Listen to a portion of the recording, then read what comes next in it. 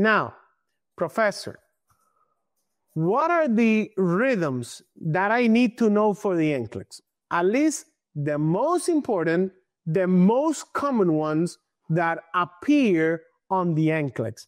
Do you want to know that?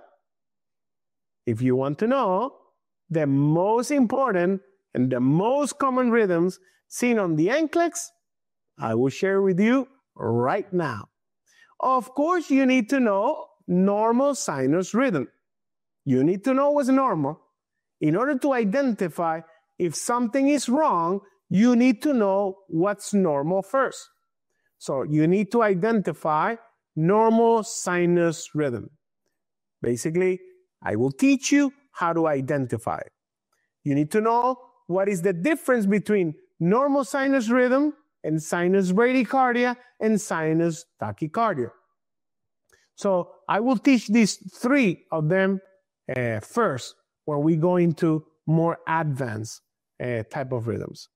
Also, atrial fibrillation and atrial flutter, supraventricular tachycardia, and heart blocks.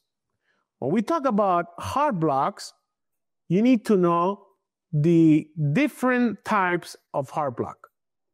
First degree heart block, second degree type 1 heart block, second degree type 2 heart block. That's important for the NCLEX. Third degree heart block or complete heart block. You need to know ventricular tachycardia. You need to know ventricular fibrillation. And you need to know asystole. Now, what about these rhythms you need to know for the NCLEX? Not only how to interpret them on an EKG strip, but you need to know how to treat each one of these rhythms that I have described. Especially, I'm going to put the ones that are super important for the NCLEX.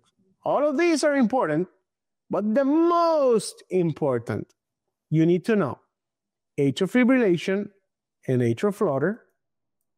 Definitely need to know this. You need to know SVT, very important.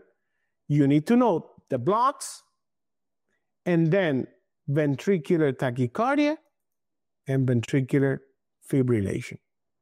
But you need to know how to treat these conditions. You need to know what are the medical interventions, pharmacological interventions, nursing interventions. That's important for the NCLEX. As an example, I'll give you an example.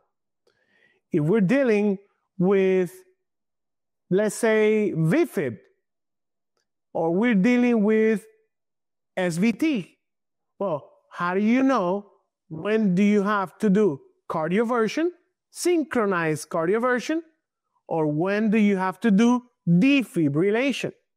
That's important for the NCLEX. You need to know in what conditions you can defibrillate and in what conditions you can do synchronized cardioversion. For example, you need to know in what rhythms you can administer atropine as a pharmacological intervention and in what conditions atropine is contraindicated. So it's not only recognizing the rhythm, but also developing the ability to understand and apply nursing content on how you're going to treat each one of these conditions. Now, I want to share with you, as I promised, some quick tips for the NCLEX about electrocardiogram. So here it is. Write this down because this is extremely important.